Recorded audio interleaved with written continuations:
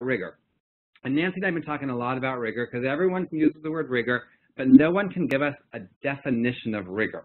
So we want to propose that rigor is a combination or a balance between difficulty and complexity. How much work, how much effort, how much time, and how much thinking, how much knowledge you need.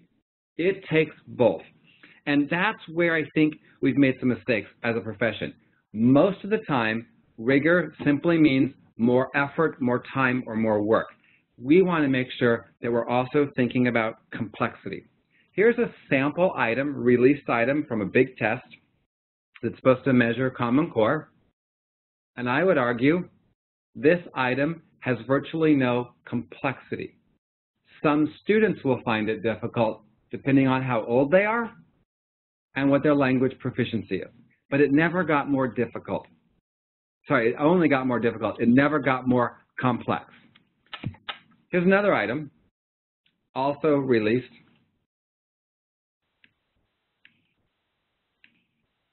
And I would argue this one has more complexity, but isn't very difficult. If you know how to estimate and you know proportions, you're going to get this right.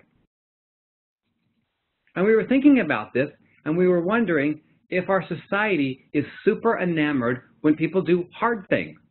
Look at this data from 2007. He memorized the exact order of 59 decks of cards, over 3,000 cards in order. That's impressive. Hard. I'm not sure why you'd want to do that, but society gets really enamored with hard tasks, and we have to teach our parents and our communities to also be impressed with complex tasks. So we've been working on this grid, how we think about it. Some tasks that we give students are low difficulty, low complexity.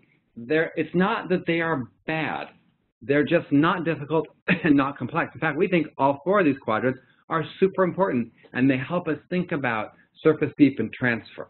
In the low quadrant, we develop students' fluency, their procedural fluency, their conceptual fluency.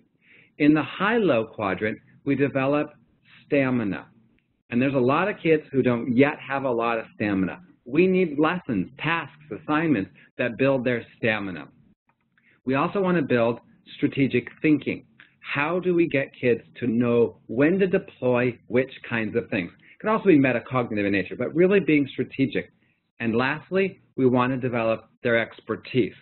Students need to be in that quadrant of expertise, but if they don't have a lot of surface and deep knowledge, it is hard, it is nearly impossible to engage in highly difficult, highly complex tasks.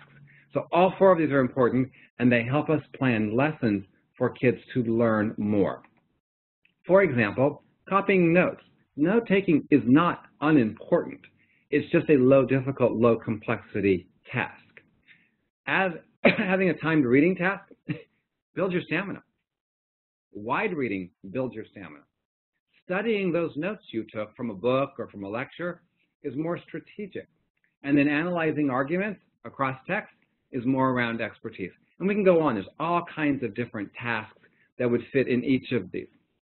The idea is that we help teachers plan lessons where they know which times they want kids in the fluency quadrant, or the expertise quadrant, or the strategic thinking quadrant, or the stamina quadrant.